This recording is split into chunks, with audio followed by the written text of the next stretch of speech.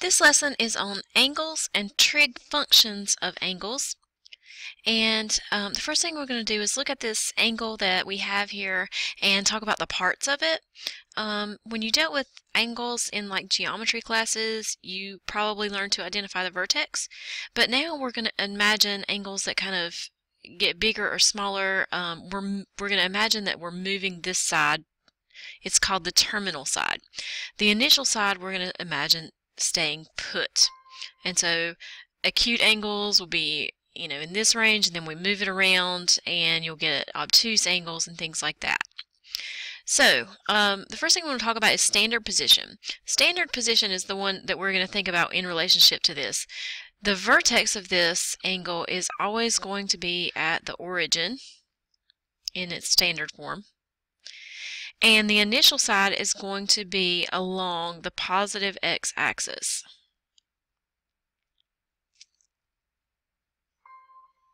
So you're going to set this up basically in the middle of an xy coordinate plane. And the next thing we want to talk about are the difference between positive and negative angles. And the negative and positive are just a way to describe the direction that the angle is traveling in, so to speak. Again, both of these are shown in standard position. The initial side is on the positive x-axis, the vertex is on 0, 0. So we have this little green arrow that tells us which way we're going. So in the positive angles, we're going counterclockwise.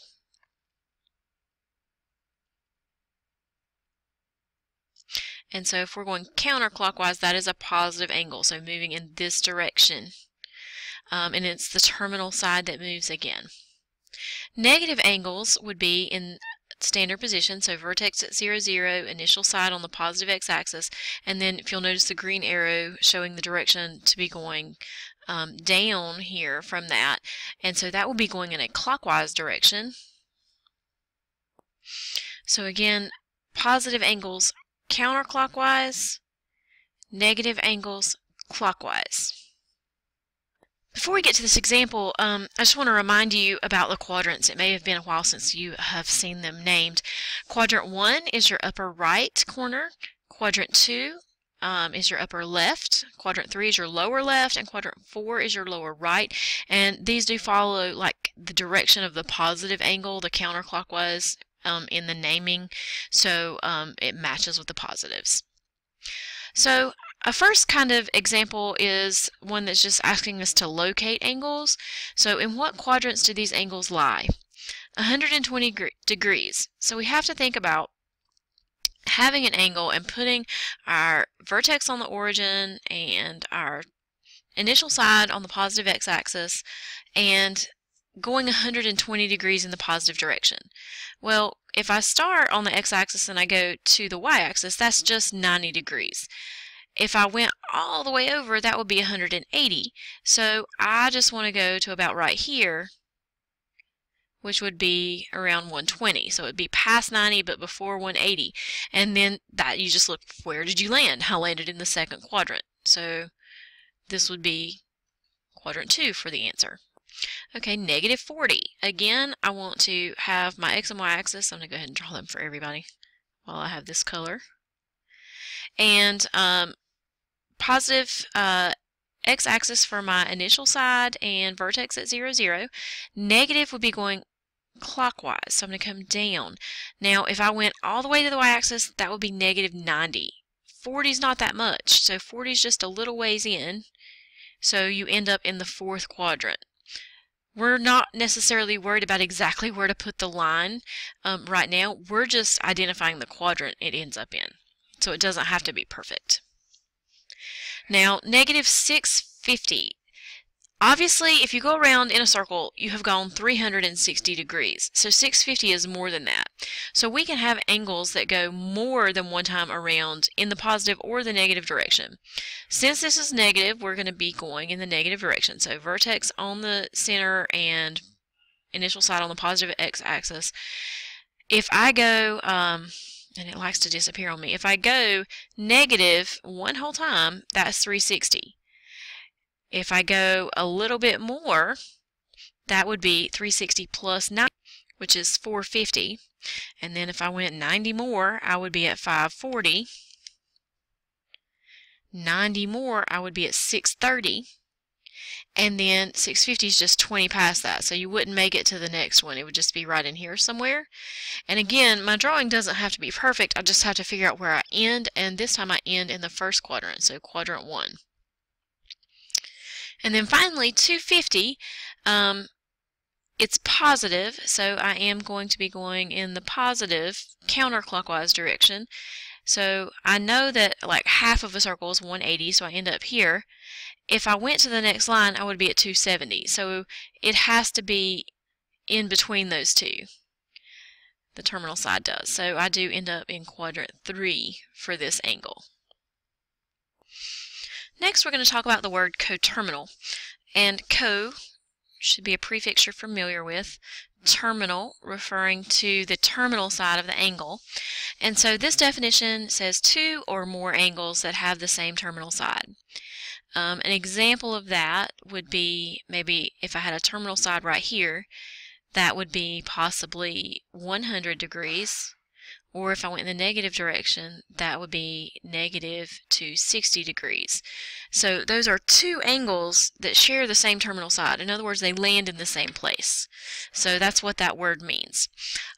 When they ask us to find coterminal angles, it's pretty easy. You can just add or subtract 360 to the given angle, because you're just, you can go more than once around the circle or whatever, but this is basically fixing the math to make it look easy.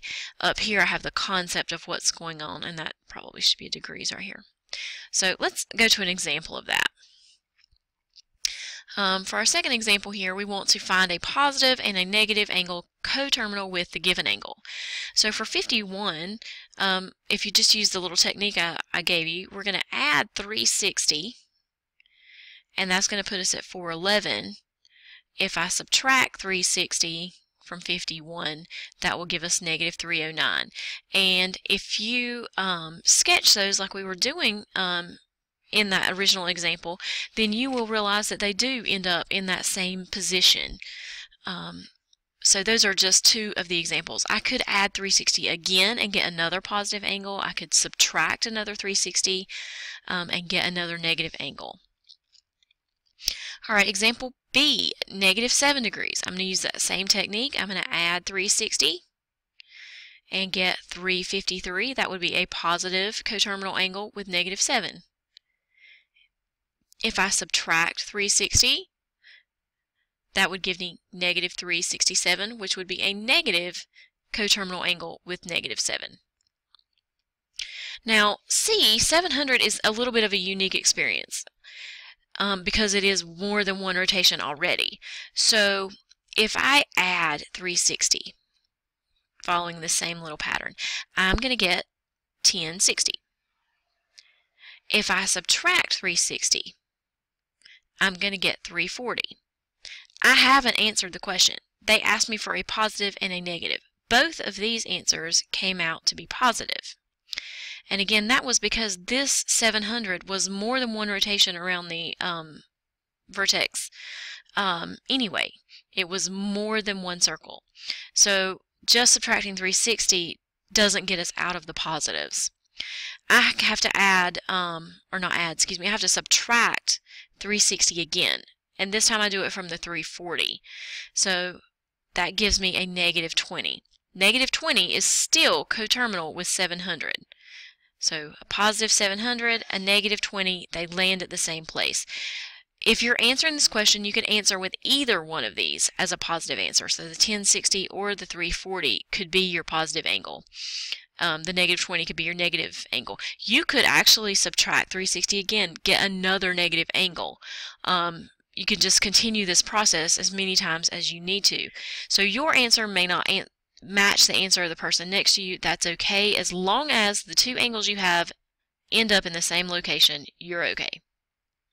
Okay, next we're going to talk about trig functions of any angle, and we're going to talk about a couple of things. P of x, y, which is a point on the terminal side of your angle in standard position, and r, which is the radius or the distance from the origin to that point. So I have a picture here of what's going on. So our point P is out here somewhere. You went over x and up y to get to that point.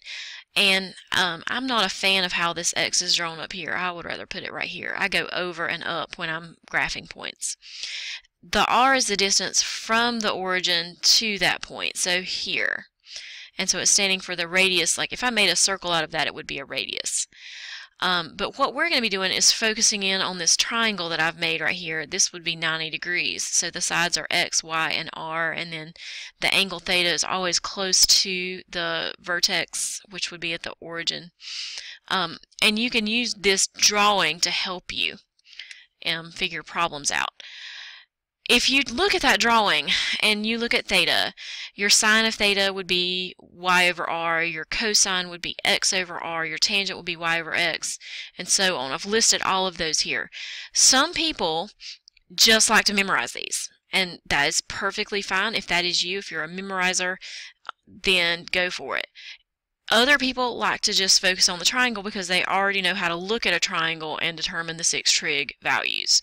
So whichever one you're more comfortable with, I'll show you how to do problems both in both situations, but they really are the same if you draw it out. Before we go on, I do want to mention the points where we're going to be dealing with these. When we have a point in the first quadrant, everything that we get, all 6 trig functions, should be positive. If we're in the second quadrant, we should end up with sine and cosecant being positive. In the third quadrant, tangent and cotangent are positive. And in the fourth quadrant, cosine and secant are positive. Okay, everything else is negative. If I'm saying that these two things are positive, then the other 4 trig functions should be negative.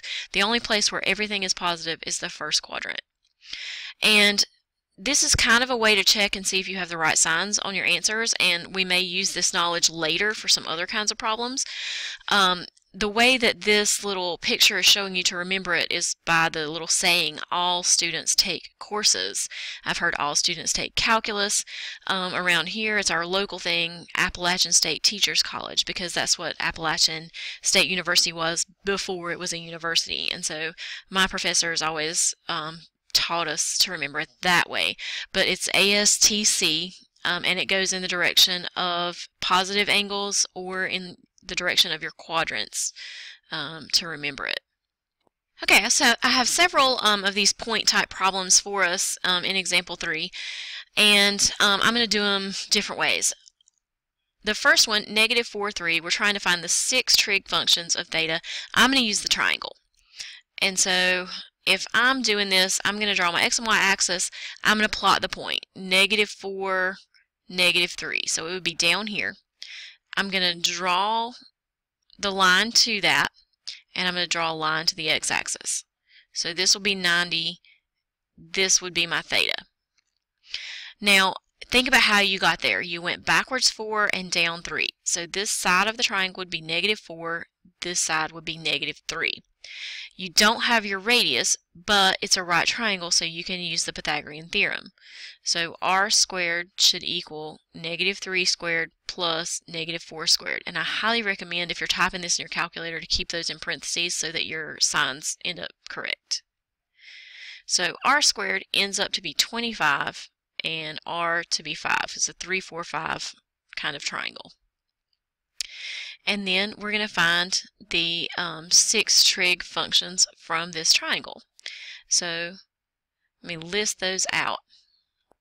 So for sine, from the perspective of the theta that we have, -3 is the opposite, -4 is the adjacent, 5 is the hypotenuse, so sine would be opposite over hypotenuse, or -3/5, which would make my cosecant -5/3.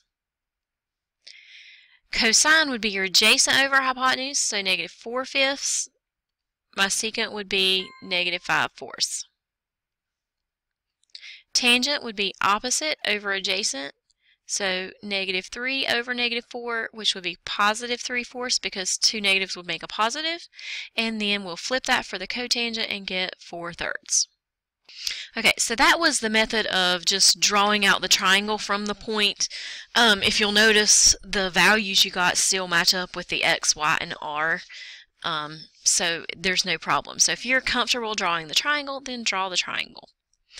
For the people who like to memorize, then we'll do B with that kind of method.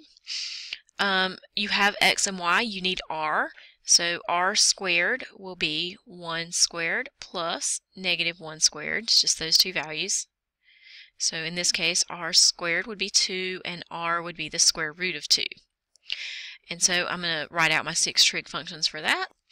And if you look back up again at those equations from your notes before, that's what we're going to be focusing on here.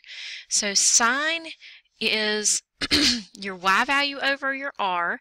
So my y value was -1, my r was the square root of 2. So cosecant would be the square root of 2 over -1, which would be the negative square root of 2. I can't leave the sign like this. I do have to rationalize. So I'm going to get negative square root of 2 over 2. Cosine would be your x over your r, so 1 over the square root of 2. Again, if I flip that, I get my secant, which in this case would just be the positive square root of 2, and I do need to rationalize my cosine. So I would get the square root of 2 over 2. And then finally, my tangent is my y over my x, so -1 over 1 would just be -1. Cotangent would be the opposite, but would still end up as -1 once I simplified. And so that's if you wanted to just memorize the way that the equations worked. So I'm going to let you pause and do C the way that you want to. So pause now. Okay, however you chose to do C, we're going to get those answers. I'm going to show you how to get those. So if you chose to graph, you would be graphing -1, 3. So your theta would be here. You went back 1, you went up 3. If you do the Pythagorean theorem correctly, you should get the r to be the square root of 10. And then whichever you use looking at the picture or looking at the formulas, then your sine would be 3 over the square root of 10. So your cosecant would be the square root of 10 over 3. Your cosine would be -1 over the square root of 10. So your secant would be the negative square root of 10 over 1, which would be negative square root of 10. And then tangent would be 3 over -1, which is -3. Cotangent would be -1/3. I do need to come back to sine and cosine and rationalize those denominators and get 3 square roots of 10 over 10 and negative square root of 10 over 10. So check those answers. And again, I don't care whether you draw the triangle or not, as long as you can answer these problems correctly. Okay, our last example kind of builds on that same stuff, so we're going to finish up with it. So it says, given that tangent is -2/3 and theta is in the second quadrant, find the other values. This is another one. I like to draw the triangle. I mean, you could realize that tangent's y over r, and this would be your y, or excuse me, y over x. This would be your y, this would be your x. You could find the r and so on, which is perfectly fine if that's what you want to do. I just like to draw the triangle because I like to see what I'm doing. So if the tangent is -2/3 and you're in the second quadrant, let's start by drawing a line in the second quadrant and making our triangle.